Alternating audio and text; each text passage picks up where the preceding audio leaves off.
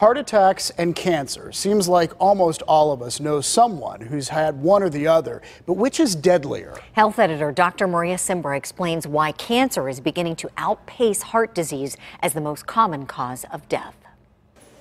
Between heart disease and cancer, which is more likely to kill you? I would say heart disease. I'd probably say cancer. Heart disease, because we have an obesity epidemic. Nowadays, I think it's probably cancer. Cancer. There's so many cancers that's incurable. Move over heart disease, cancer is climbing to the top. The CDC projects within 2 years, cancer will be the #1 killer. Researchers at Stanford Medical School looked at more than 32 million death records across 300 countries in North and South America between 2003 and 2015. Overall deaths are down 12%, but the pattern in the top 2 spots is shifting.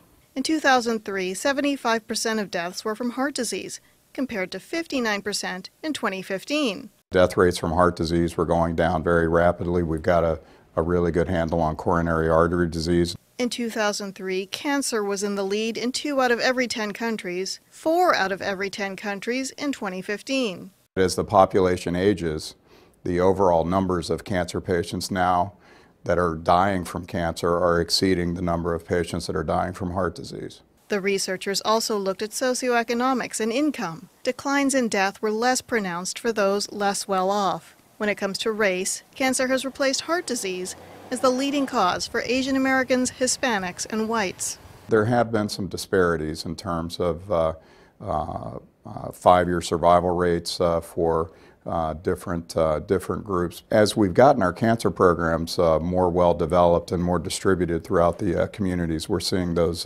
disparities go down. Even with the upward cancer numbers, better screening and advances in treatment, for example personalized medicine, have improved outcomes overall. Cure rates are going up. I'm Dr. Maria Simbra, KDKA-TV News.